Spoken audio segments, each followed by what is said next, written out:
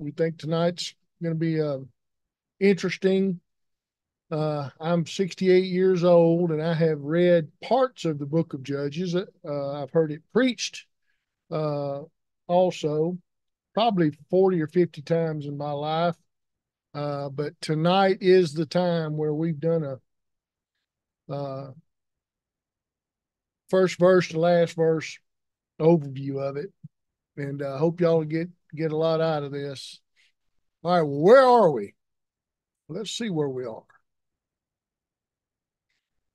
We are in the Holy Land, and if y'all recall what this map is a map of um,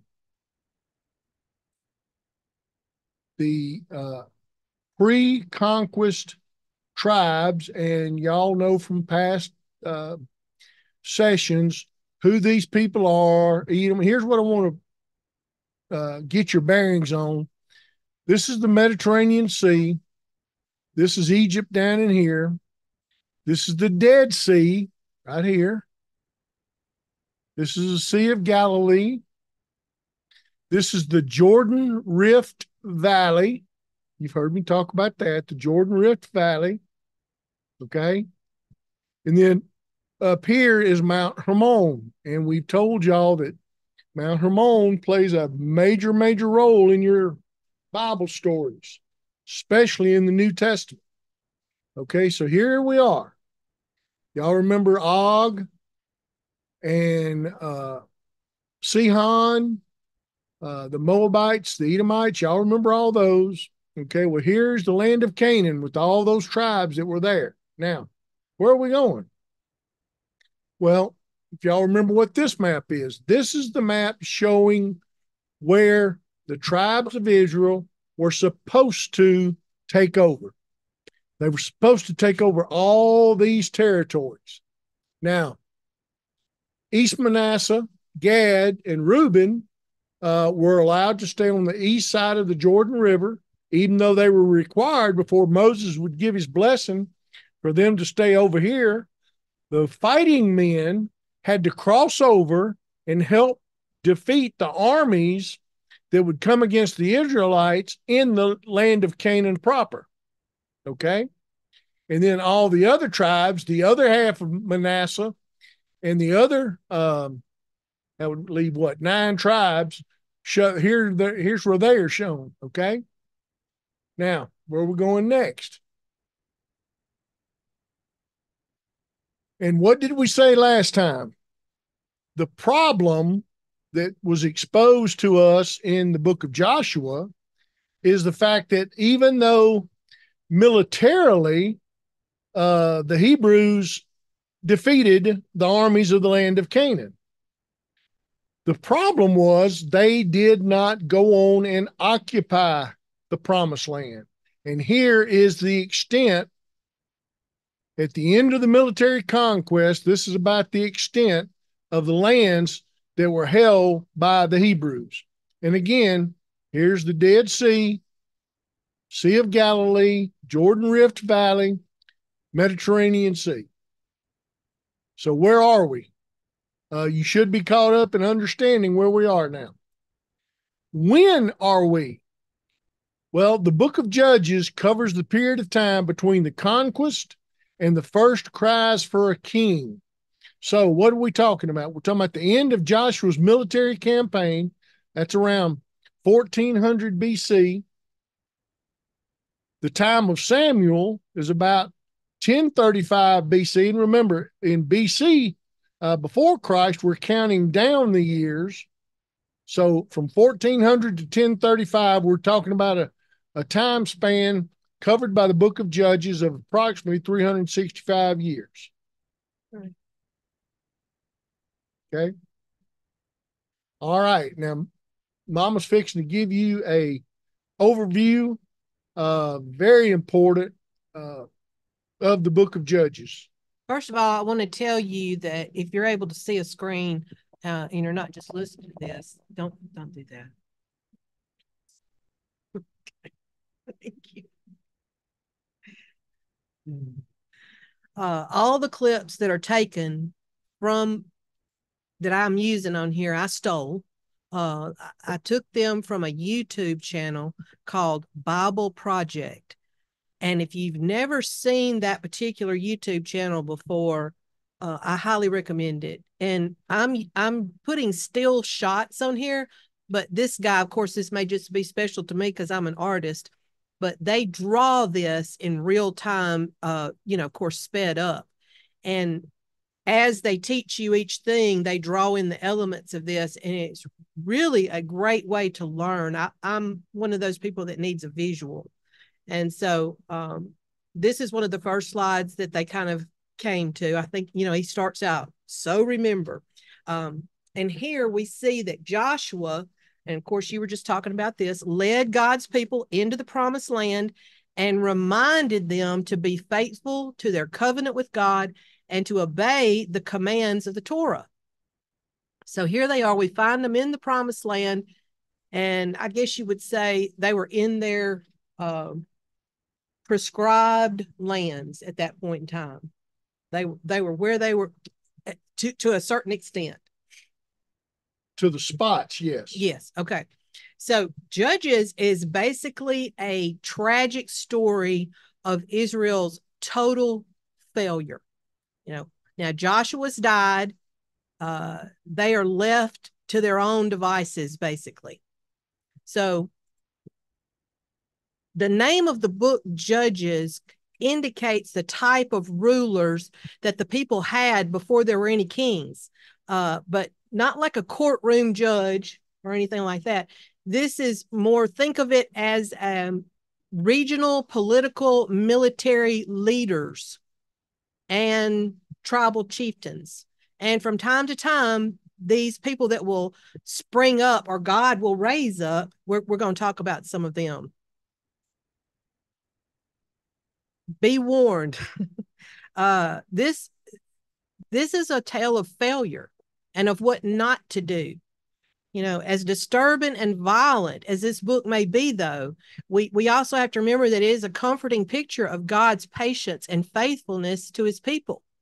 Considering what he had to work with and how he saved his people over and over again, regardless of their unfaithfulness, reminds us of how God is faithful to keep his promises, even when the children of Israel were not. So the first section of this book, you'll see a 1 up here. I think y'all can see that. Begins with the tribes and their, as we said, prescribed areas of the promised land, not meaning that they had all gotten in their prescribed lands and occupied it. Yeah, not that they occupied the full extent. Right. But they knew where they were supposed to be, and most of them got to the points of where they were supposed to be. With a couple of exceptions. Okay, so Joshua had defeated the armies of many of the tribes, but there were still many Canaanite people still living in these areas. And we know that Israel was supposed to drive them out. And we also know that they didn't. We've talked about that before, not completely. We talked before about some of the people in the land of Canaan. They were supposed to obliterate. They weren't supposed to drive them out. They were supposed to kill every one of them, men, women, and children, and their livestock. That was the judgment that God had on certain people. And then those he did not decree should be wiped out completely. They were to be displaced. And the Hebrews were to take over that promised land. But I guess, and the reasons for this are given that, living alongside these people would spread those pagan rituals and traditions, the moral corruption, especially remember the child sacrifice that they were so infamous for. And throughout the book, we see how that corrupting influence permeates through the tribes who live alongside these pagans. We can give just a real life representation, and that is, you think you associate with certain people that you're going to try to elevate them, when in fact what happens most cases, whether you're talking about your kids, your relatives, whatever, what ends up happening is they are brought down. The others aren't elevated. Those who are the ones who are trying to do right and trying to be better, they're in fact brought down. Even with the best intentions. Even with the best intentions. This happens. It's human nature. Boy, this book of Judges is a proof. Yeah, proof. It's a proof text of that Right. principle. Go ahead. So what we see here is you see this little circular diagram here, because that's exactly what's happened. It's a cycle. We see the cycle begin. The Israelites would sin, and then God would allow them to be conquered and oppressed by the Canaanites. They would see the error of their ways. They would turn back to God. They would cry out to God to save them in repentance. And then God would send a deliverer. He would raise up someone to deliver them from whatever they were under. They would enjoy a period of peace, and then eventually the cycle would begin all over again. Human nature. So they just kept repeating this over and over again through the book of Judges. And I think this is such a good little illustration, because even though he's in a period of peace, you can see his eyes looking upon and going to the next. He's coveting his neighbor's. Yeah. How many times in the Bible does it talk about, the flesh and looking on at it and being around it? Yeah. So, and living next to it's really quick to, slip into that. And right here's, I'm going to interject a principle. Y'all may have heard this before, but World War II soldier came back from the war, and he grew up, in case y'all didn't know this, America was mainly agricultural prior to World War II. And so many Americans left the farm, went into the military, fought the war, and came back. And most of them didn't go back to the farm. Most of them took jobs in factories. Most of them started businesses, that sort of thing. And, they didn't have anything before, and they didn't have much after, but they did marry, had kids, had comfortable lives, relatively comfortable lives. And, Dad drives a beat up Chevrolet pickup truck. He comes along, and his son, one of his sons in his family, come to see him, and they're driving a Cadillac. He said, hey, Dad, how you like my Cadillac? Oh, that's nice, son. That's nice. He said, yeah, my son, I tell you what, I don't know what's gotten into him. I saw him the other day. He was looking at Porsches and Ferraris and things like that. I tell you, and the granddad basically looked at him and said, son, your grandson is going to be walking. And that puzzled the son. He said, Dad, what do you mean? He said, well, let me tell you, son, here's how it is. Hard times make tough men. Tough men make easy times. Easy times do what, Mama? You had it right earlier. You told I me did. perfectly. Easy times make soft men. Right. Soft men create hard times. And there the cycle is again. And there's the cycle again. You got it. It's human nature. And so that's what would happen. When it was tough on the Hebrews, they would repent, cry out to God. He would deliver. He would give them a deliverer. And God, let's understand this. The stories in the book of Judges are not these people acting on their own. Many times, God is so active in their lives, he's making it clear that when the story's going to be over, nobody's going to be able to give credit to the warrior. It's going to be obvious that God was with them. God favored them. God made it happen. God actually provided the deliverance. But anyway, God would give them a deliverer, and they would have peace for a period of time. And then human nature takes over. The cycle starts again. That's what this book is about. It continues to tell the stories of these deliverers that God raises up, and the particulars of those situations. We're going to cover a few of them. We're going to cover I think 6 of the main ones. And I do want to say there are probably 4 categories here we're going to go through. The first 3, they do pretty good. Then we get okay, and then we get bad, and then we hear the worst. So that's where we're going to go with this. Let's go to the first 3. Help me say these names. Othniel, Othniel, Ehud, Ehud, and Deborah. and Deborah. So these were three people that God raised up to defeat the enemies and deliver the people. And just like you just said, keep in mind that God raised these people up, and through him, they are empowered to accomplish these deliverances. It's not that they were all that great in and by themselves. God would raise up a person to come and save them. And he would make sure, just like you said, that was obvious that it was God. It wasn't them. Mm-hmm. Okay. Then the next one, the fourth one we get to in chapter 6-9 is Gideon.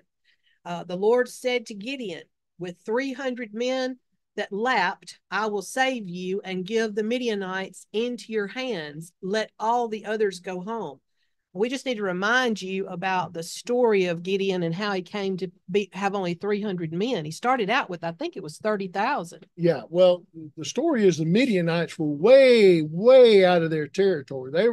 They were apparently a marauding band of soldiers at this point in time that had left the land of Midian, which is way down below Edom, way down below the Dead Sea. And this was a band. This was an army band, but it was huge, very large. And so Gideon, the Lord raised Gideon up. Gideon cried out and said, "Hey, from all the tribes, send me some men." So he first gathered about 30,000 men, I believe it was, and God said, That's too many. It's too many. Too many. So they whittled it down to 10,000. Whittled it down to 10,000. God said, that's still too many. If you go in there with 10,000 men and you defeat them, it'll look like by your own might and your own numbers and your own strength that, y'all drove the Midianites out. So he tells them to go down to a brook or a stream, and he tells them to let the men get a drink of water. And after the men have drank, he tells them the ones that lapped water like a dog, send them home. The ones that cupped the water, with their hand and drank with their eyes up, that will be the men that you take with you. Keith has a theory about that being. That was the 300 that were left, and God said, now you got the right number. From a man's perspective, I think you believe that. Well, from a man's perspective, in order for you to get down on all fours and lap up the water like a dog, you had to set your weapon aside. And your eyes were not looking. And your eyes were not danger. Up. I mean, if y'all ever watch National Geographic or Nova or any of those natural science shows, you remember the meerkats? Remember how funny they are? But what do? The ones on patrol, they're standing up on their hind legs and they're constantly just, eyes are just going everywhere. Well, it's the same principle. God wanted the men who stayed alert, stayed wary, stayed on guard. Even though they were getting their water, the water was there. That's who he wanted to make up his 300. Well, that's a good theory. But it's not a theory. I think the scripture doesn't make it that clear, but but anyway, it perfectly makes sense. Let's keep on. They have 300 men, and that's it to go and do this with. They are successful. They wipe them out. God gets the glory. They try to give Gideon the glory, and they say, "Come and rule over us. You've driven them out." And Gideon saved us. Yeah, you've driven out the intruders. Right. Gideon told them, I will not rule over you, nor will my son rule over you. The Lord will rule over you. So, okay, great. Gideon's doing great. And he said, I do have one request, that each of you give me an earring from your share of the plunder, because it was the custom of the Ishmaelites to wear earrings. Then he does something stupid. Gideon made the gold into an ephod. And I don't know if y'all remember what an ephod is. I think we talked about this in the temple priestly garments. It's something that you wear on I think this little picture right here shows a little ephod. Yeah. Which he placed in Ophrah, his town. All Israel prostituted themselves by worshiping it there. And it became a snare to Gideon and his family. Y'all remember from last time, where is the Ark of the Covenant right now? The Ark of the Covenant is at Shiloh. You remember that during Joshua's lifetime, during a time of peace, a period of no military activity, Joshua relocated the tabernacle from Gilgal, which is right outside of Jericho, which had been the base of operations, up to Shiloh. And for the entirety of the book of the book of Judges, Shiloh was supposed to be the spiritual center of the nation of Israel. Well, but obviously this, threw it on its ear. Yeah. No sooner had Gideon died than the Israelites again prostituted themselves to the Baals. I think that may be why the artist decided to depict this ephod on a bull, because that was his symbol. Mm-hmm. They set up Baal Berith as their god and did not remember. Now this is the Israelites. They set him up as their God and did not remember the Lord their God, who had rescued them from the hands of their enemies on every side. Okay. Before you go back to that page, let's sit here just 10 seconds.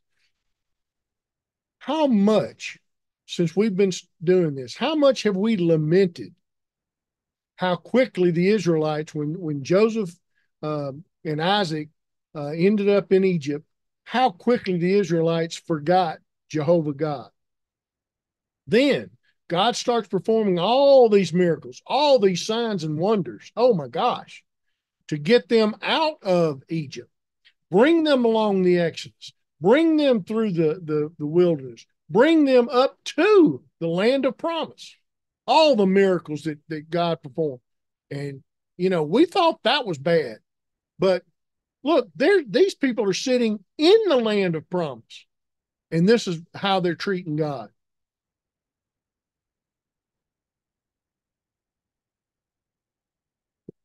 Now we come to chapters 10 through 12. Jephthah.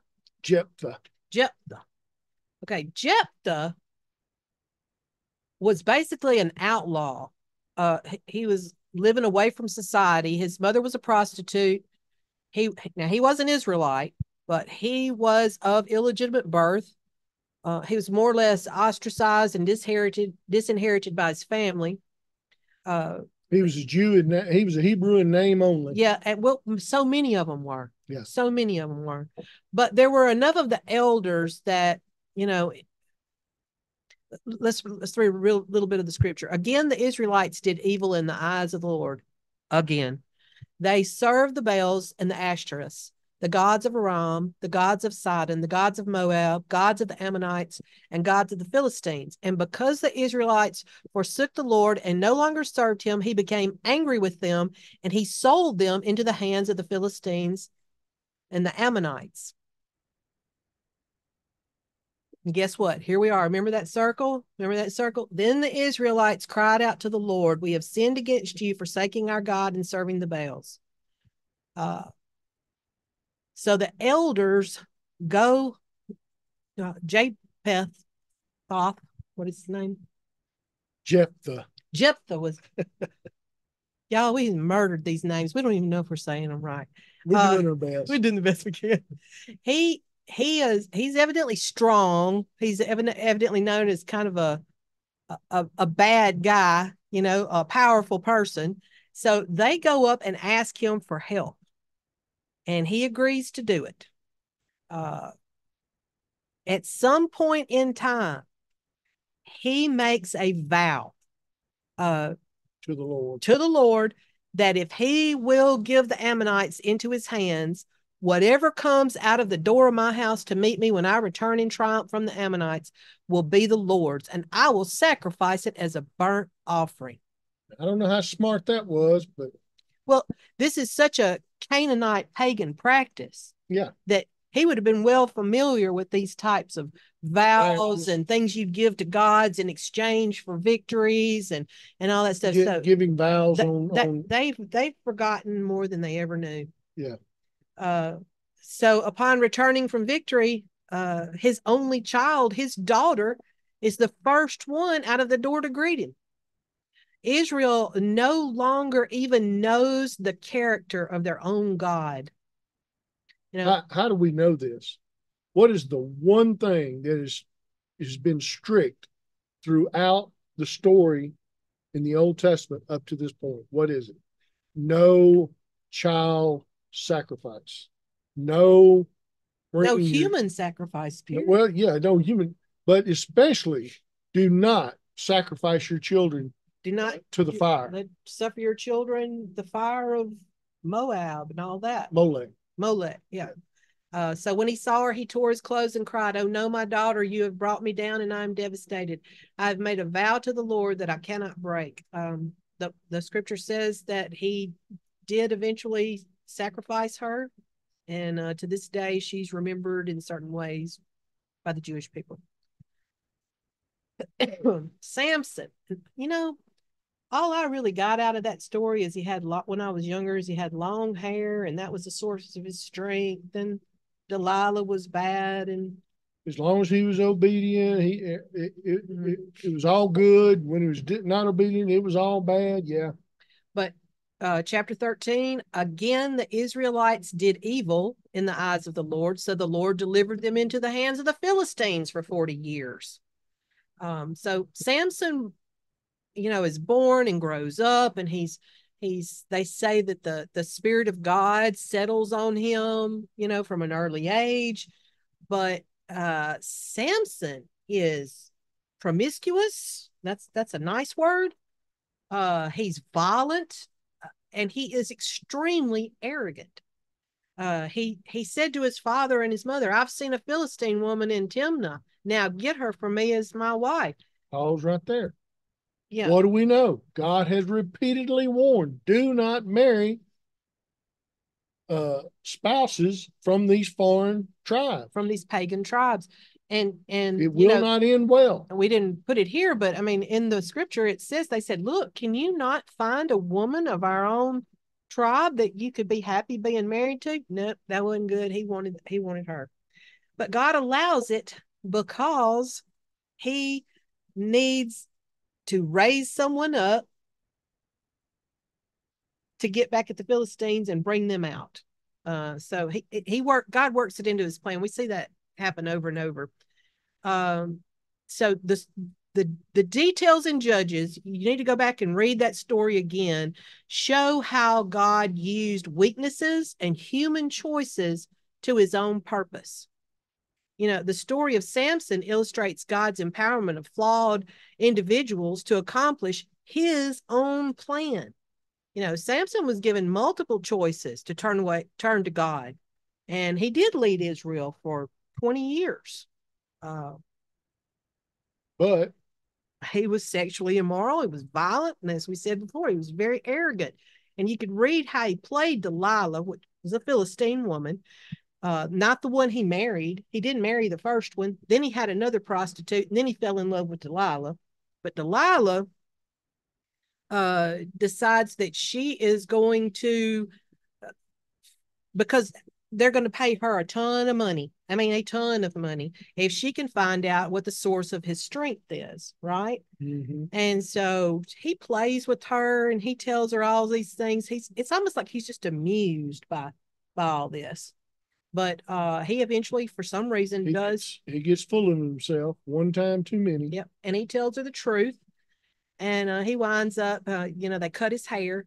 I always thought, okay, it was in his hair, but I'm not 100% sure it was in his hair, because the scripture says he awoke from his sleep and thought, "I'll go out as before and shake myself free." But he did not know that the Lord had left him. So maybe it was in that Nazarene vow with the hair, but not everyone was strong like that. Yeah, not all the Nazarites, even though they had long hair, they weren't strong like Samson. Maybe that was his way he was supposed to be faithful to God. But anyway. So which is the more powerful message? That God had imbued him specifically, or he had long hair?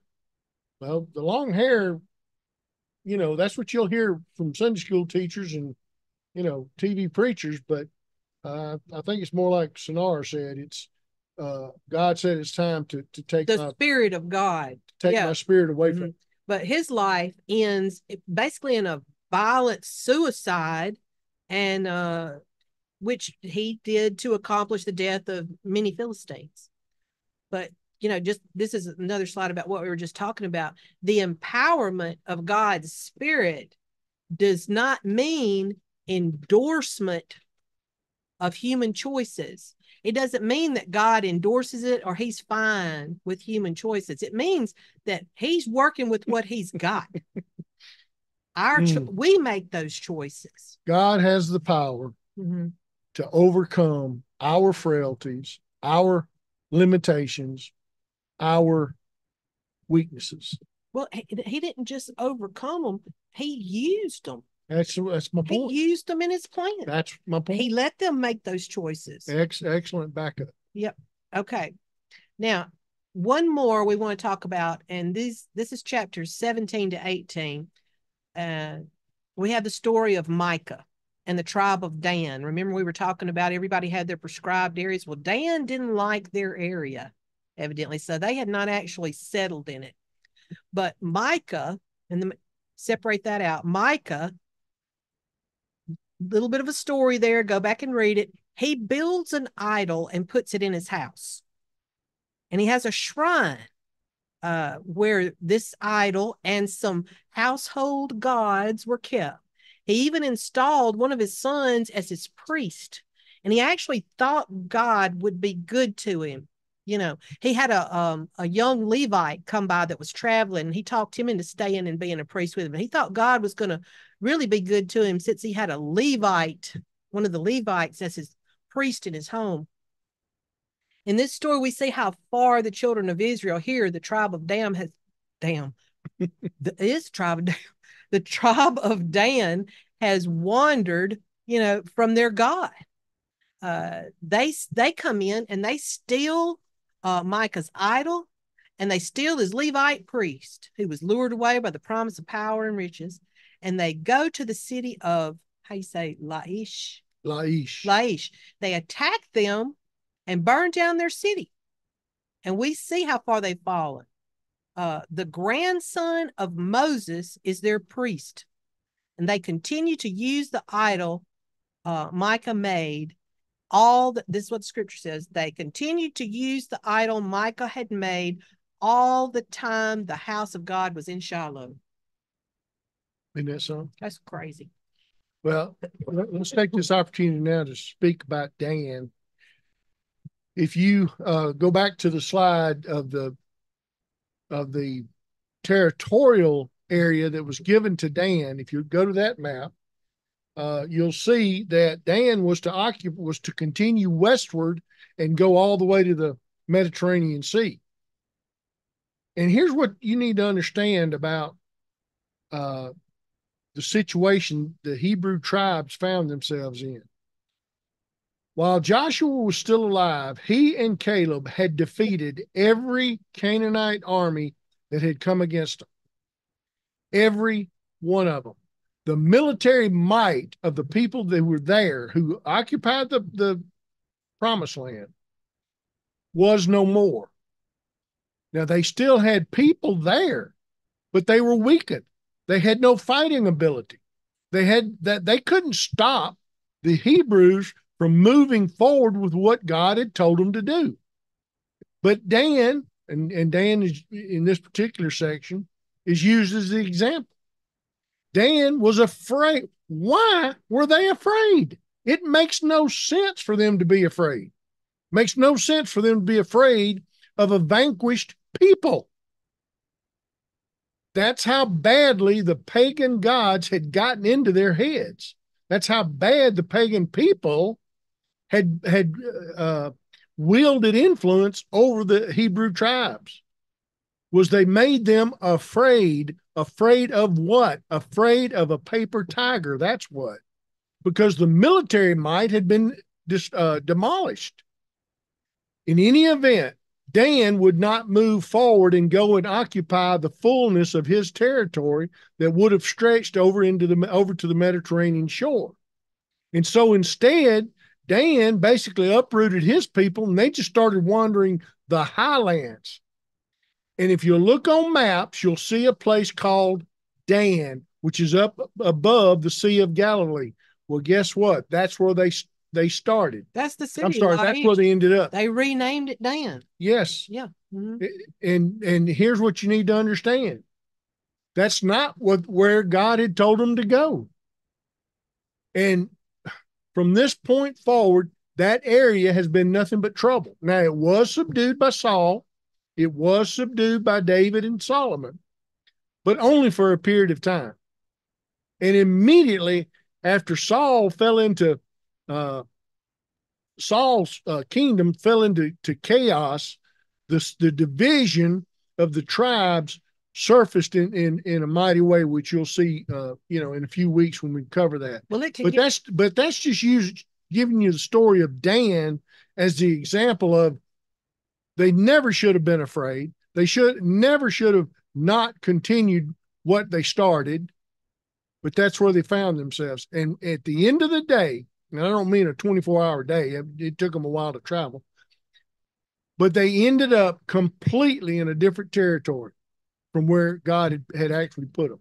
Well, it can get confusing when you're reading all this and trying to put all this together, because there are so many times where God told them to go in and wipe something out, burn it, do it.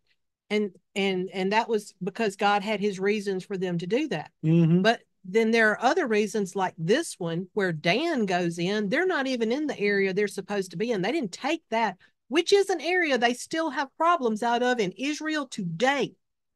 We're talking about Gaza. We're talking about that area. And so they instead go and take advantage of Micah and thinking that they have some God that's really going to help them, I guess, go and get the confidence to burn Laish and take it over and rename it Dan. So anytime you see the city of Dan that's up above the the Sea of Galilee, now you know the history. Now, the last chapters of Judges, we're not going to give any examples out of. Just know, if you want to go read these are very disturbing, and that is the point. That is the point. It's a shocking recount of the corruption of the people of Israel, sexual abuse and violence. It leads to Israel's first civil war. They're very disturbing. This book serves as a warning of what happens when the people turn from the God who loves them, the God who saved them from slavery, who brought them out of Egypt into the promised land. And one thing that we see, like bookends in this, several of these chapters, in those days, Israel had no king, and everyone did what was right in their own eyes. We see this verse repeated several times. We see how it sets up the next books in the Bible. God is at work. God is faithful to his promise despite the evil of man. And I wanted to add in here again about the Bible Project. I think they have the whole Bible on there. I'm not sure, but significant amount.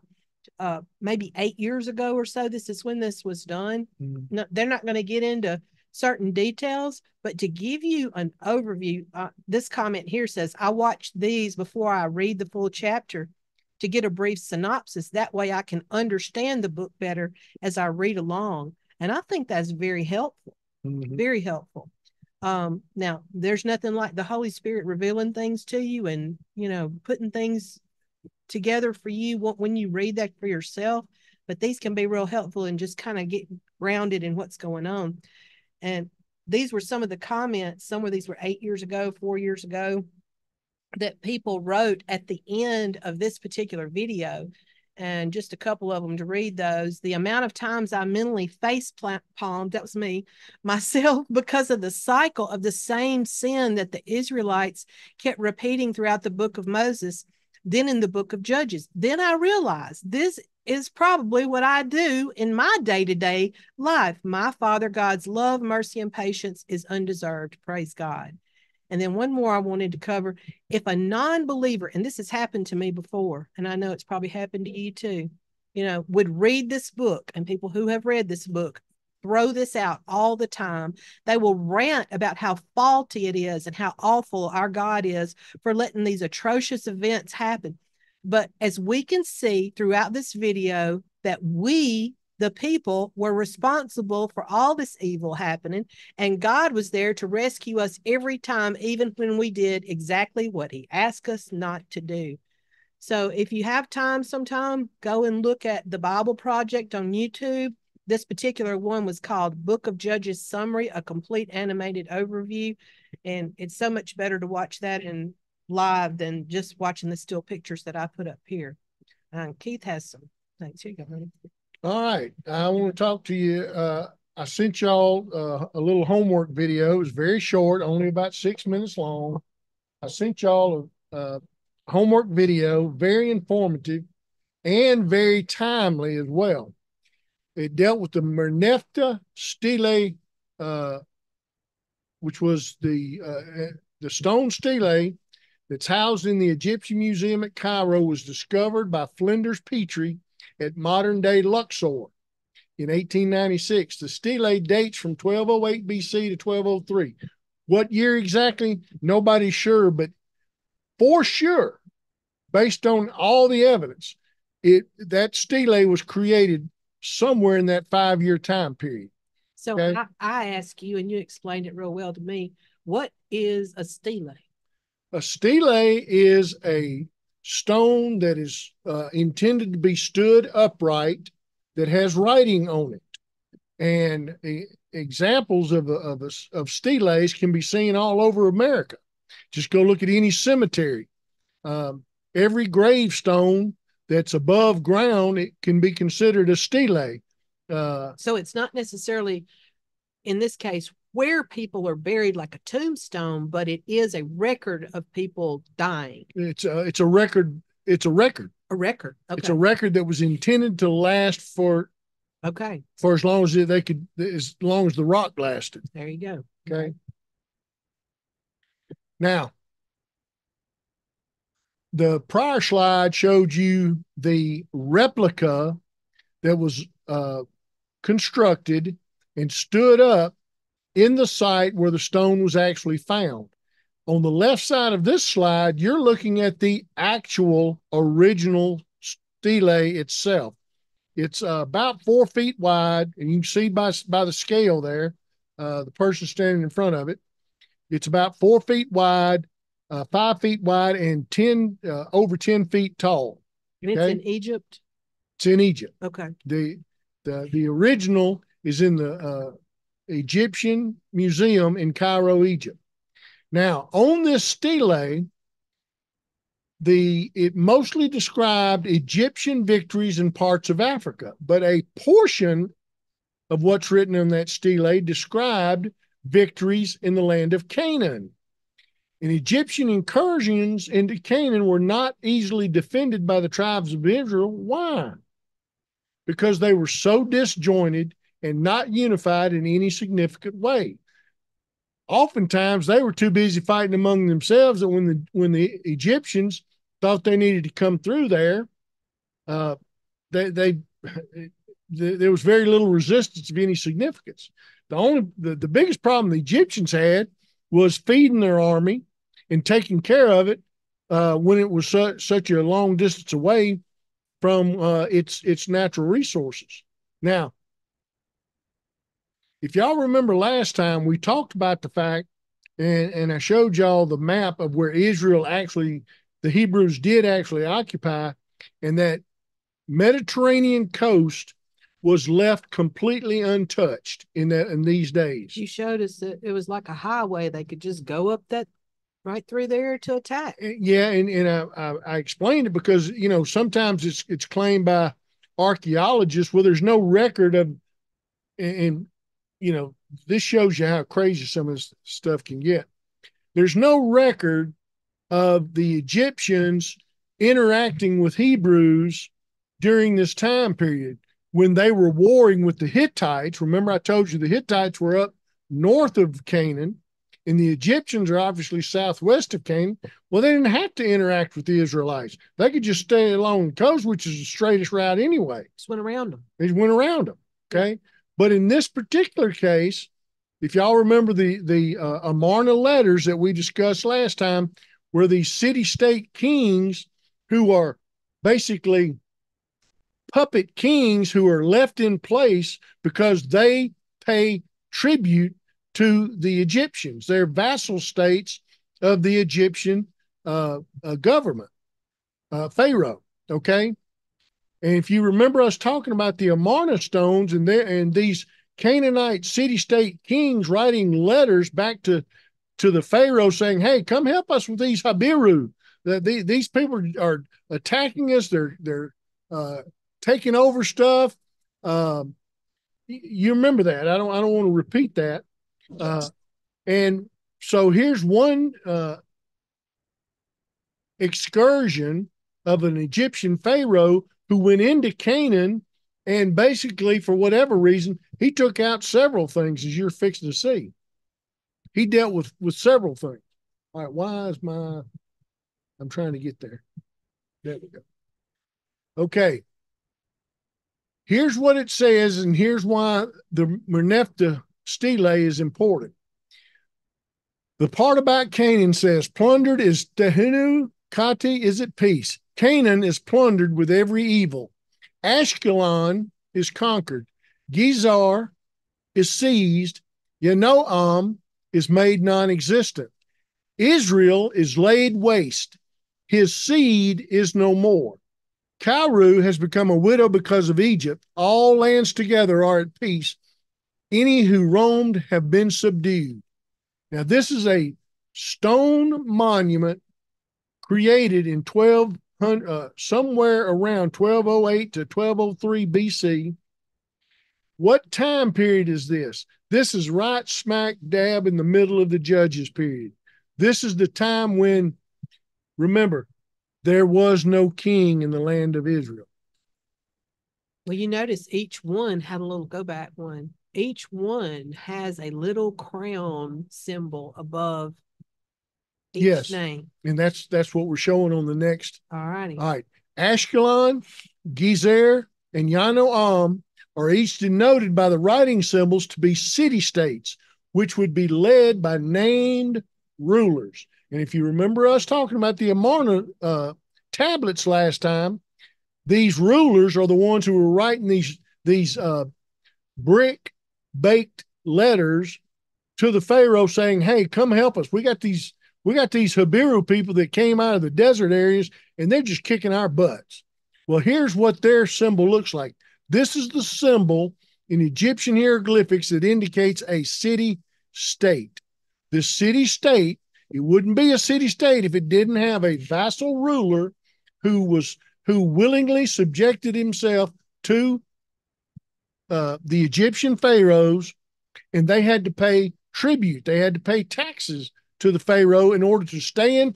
Well, that was the reason they were left in power, is because they promised to collect taxes from their city-state people and pay a certain portion of it over to Egypt.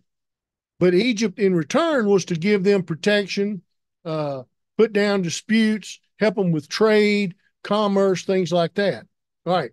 So here's their symbol. Israel, however, is shown by the symbols of a man and woman and many offspring, indicating that, quote, Israel at the time was a people group, not a kingdom.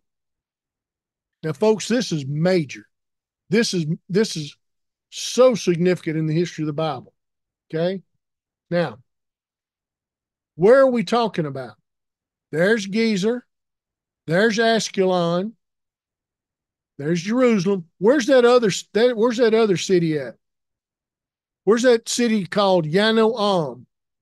All right. It's not on this map. One of the reasons it's not on this map is because there are 4 candidates that most people try to put. They don't know. They don't know. There's 4 candidates that different groups of archaeologists are trying to. They don't agree. They don't agree. So they don't. Okay. It's not on the map. Most of them are off of this map. They're up here in the northern area. Okay. Makes sense. But here's where Gezer is, and here's where Ashkelon is. Here's Jerusalem. And I want to point these things out to you.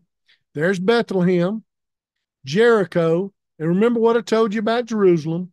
You go to the north end of the Dead Sea and turn left, and you'll get to Jerusalem. Now, what other places are important? Shiloh, that's where the tabernacle is now. Shechem, that's where the ceremony of the blessings and curses was had back in early days of the conquest. Okay, so here's what you're seeing right now. Remember what the scholar Michael Lestour, a non-believer, said about the Hebiru people named in the Amarna letters?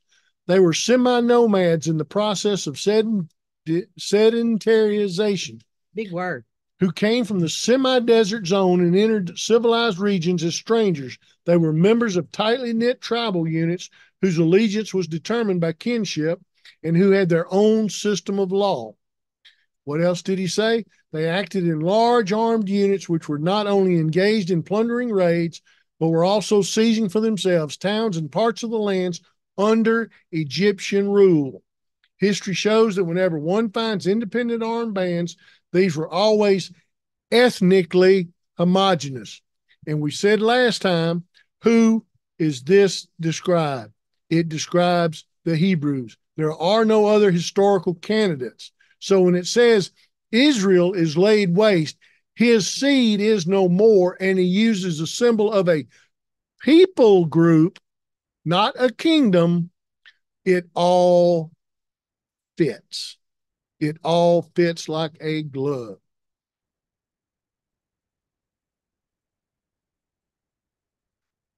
What else does it fit? It fits the scripture. In those days, there was no king in Israel. Everyone did what was right in his own eyes. Judges 17:6. In those days, there was no king in Israel. Judges 18:1. And it came to pass in those days when there was no king in Israel that, blah, blah, blah. Judges 19:1. There was no one unifying force over all of the tribes during the period of the judges. So, when the Merneptah Stele was found in the 1800s, and people knew that it dated back to 1208 to 1205, that is smack dab in the middle of the Judges period. What is described in the Judges period? Israel barely being identifiable. But what of the tribes could be identified, everybody knew they were the Hebiru. They knew they were all related. They knew they had come from the desert region. Ethnically homogenous. Ethnically homogenous, yes. Mm-hmm. Okay. And we're about to wrap up. Here's how we're going to end this evening. Is there significance in the phrase, Israel is laid waste, his seed is no more? Think about this. Put on your thinking caps, people. We know there's a well-documented pattern of ancient Egyptian rulers heavily embellishing their military exploits. But it's our opinion, and I'm talking about me and Snar, it's our opinion that a definite reference to the Genesis 3:15 seed war declared by Yahweh on Satan, and here's why. Ancient custom was that anytime a king was subdued or either captured and was either captured or killed, his male heirs and relatives, male relatives, were executed right on the spot as quick as they could be rounded up so as to not be potential revenge adversaries in the future. If female captives were allowed to live, talking about of the king's wives, daughters, servants, etc., they would become slaves in the houses of the prevailing military leaders. This was the practice back then. If you defeated a king, which is who would be heading up a city-state, a king over the city-state, okay, you didn't let any of his sons or his brothers or his uncles or nephews live. You kill them on the spot. That's the practice. It's well documented, okay? For 365 years, Israel had no one single unifying military or political head whose seed would have been treated in the normal ancient custom after defeat. Yeah. Who would Merneptah have targeted during this time for the killing of all such leaders, male heirs, and near kinsmen? Who was he going to? Who would he point and say, "I got to go kill Jim Bob. I got to go kill. I got to go kill." There was no king. There was no king. There was no leader. And so the bands that he would run into and defeat militarily that could be tied to or identified as Hebrew, they would be smaller bands. They would be disjointed. They wouldn't be unified. Okay. And if you kill that leader, what sense would it make for you to claim that you have destroyed the seed of Israel? Yeah. What seed? What seed? What seed? So what? So it's our opinion. It makes absolutely no sense. To kill the family of a single leader of a defeated band of Hebrew soldiers from one tribe or part of a tribe would not reasonably be viewed as ending the bloodline of the leader of a leader of the nation of Israel. If there was significance in the mentioning of the killing of all the seed of a vanquished king, it would be reasonable to expect that such an expression would be made after the listing of the defeats of the kings of Ashkelon, Gezer, and Yanoam, not after naming a nobody group of misfits who loosely claimed lineage from a long dead man named Israel. Mm-hmm. Let me show you what I'm talking about real quick. Look here. Ashkelon is conquered. The king's seed is no more. Gezer is seized. The king's seed is no more. Yanoam is made non-existent. The king's seed is no more. That would have made more sense. But it wasn't spoken of these three. It was only spoken about Israel. Well, we know it's not true. Israel exists today. Is there today. Hebrews lived. There was no Egyptian king that ever wiped out the Israelites. We've seen this so many times, though. These Egyptian leaders love to embellish their accomplishments. Yeah. They were never going to go down as having lost a battle or not conquered something. Of course. But my point is, if it would have been more reasonable to have used that phrase after the first three. Sure, I got you. Mm-hmm. And not the fourth one and leave the first three unaddressed. Yeah, of course. But just to put it out there that just because they put it in a stele and wrote it in stone doesn't mean it was true. Exactly. Yeah, we already knew that. All right. Okay. Just to remind you, Genesis 3:15, I will put enmity between you and the woman and between thy seed and her seed. Her seed shall crush your head and you shall bruise his heel. The seed war declared by Yahweh on the serpent. Genesis 3:15. We are admittedly speculating. Sonar and I are telling you, we can't put our finger on something hard. But it's our belief that the little g god or gods behind the throne of Egypt at the time wanted this claim made. We know from history this claim later proved to be wholly devoid of truth. We know that Satan took Yahweh's declaration of the seed war seriously, and his efforts to make sure the Messiah could not come to save mankind were unceasing all through the history of the nation of Israel. We do not believe that it was a coincidence that this spiritual swipe towards the Messiah was made the way it was, for the reasons that I just told you. It didn't make sense to make that statement on written in stone. The people group that he labeled as Israel, and he left the other three completely unaddressed. Just does not make sense. It's not a coincidence. It was purposeful and directed at the Messiah. And directed at the Messiah. That's what we do. Yep. All right. That's it.